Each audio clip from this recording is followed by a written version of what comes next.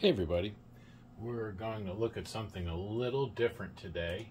I figured this would be a good opportunity for me to kind of pull back the curtain a little bit and show you one of the things I do during my day job. One of my main responsibilities is verifying a new lamp when we are talking to new vendors or something like that. So this lamp here is a aftermarket BLFU 195A. It has a UHP bulb inside, as you can see there. However, it is not an original from Optima. This is an aftermarket. So one of the things I always need to confirm is the quality of the lamp filter, that IR filter. This thing here is a little demonstration of some other IR filters. This is an old OEM. It got a little too hot at one point, didn't have good cooling. You can see where it kind of melted the coating a little bit. This one, on the other hand, I think this is a really bad knockoff lens. It barely has any kind of coating at all. Get it to kind of reflect. It has sort of a greenish, there we are, it's kind of like a greenish tint to it, but it does not work very well. And then another aftermarket cruddy lens with a green tint, there we are.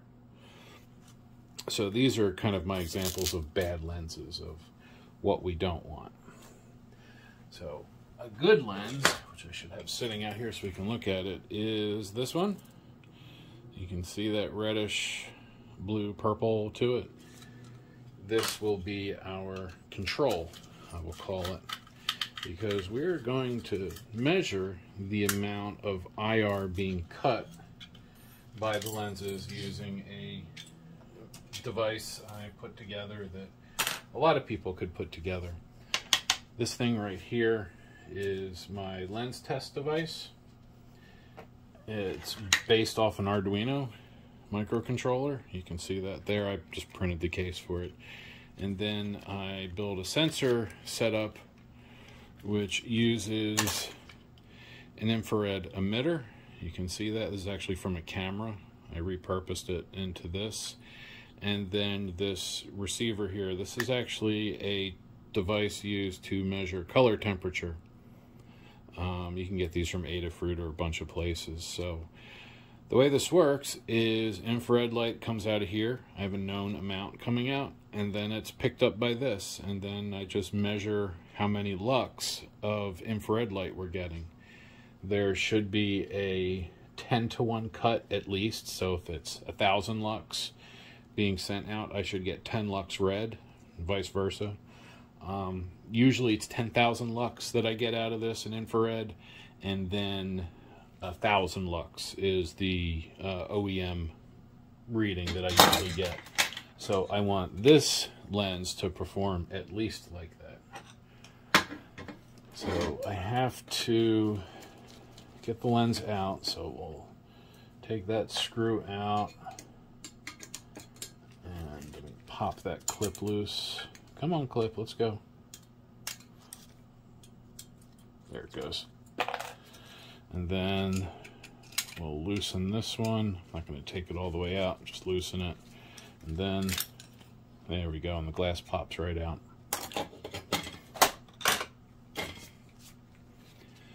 So to test it, all I do is sandwich it between these two things here, and then I just use this clip, and that holds it. Then plug it into the computer, and then I'll fire up the software. So here we go. I just used PuTTY, which is a serial terminal program, and it's spitting out the data here. We're getting 9,500 lux or so with that lens in place. So I think this lens may be a no-go. I really would expect to see about 1,000 lux if this were working right. I'm going to take the lens out and I'll show you what it looks like bare.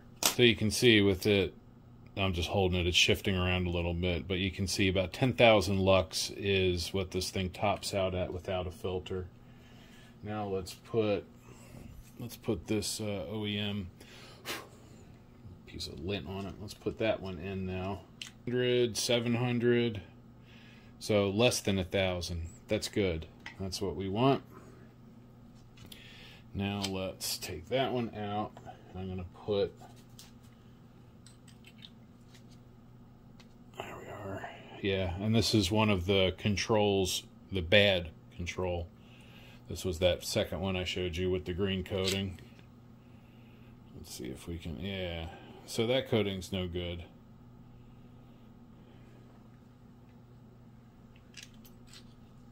Put it back inside there. We still basically have the same thing.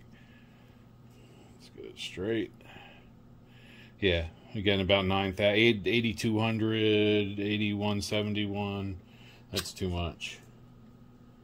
And then I'll get that last one with the corner cut off. That one also was no good. And those little spikes where you see it jumping up to 15, 17,000, that's because it's picking up the lights above me when I open it up. So that's no good.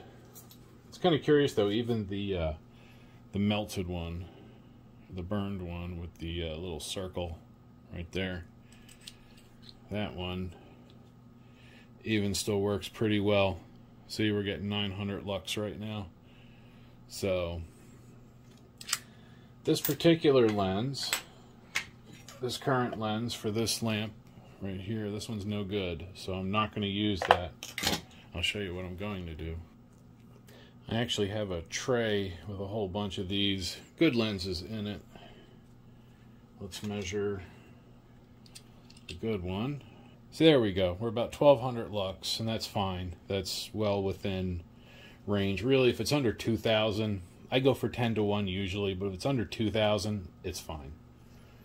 And you can never go too low. If this went down to 0 lux for an IR filter, I'd be okay with that because we don't need infrared light getting inside the projector.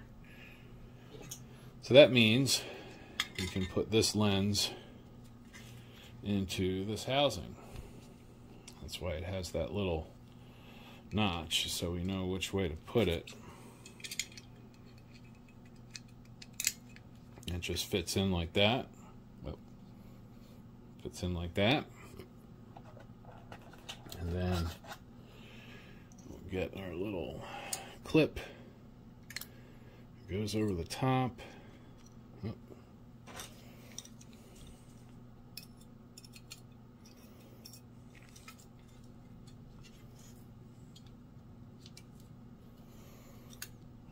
I just need to make sure that that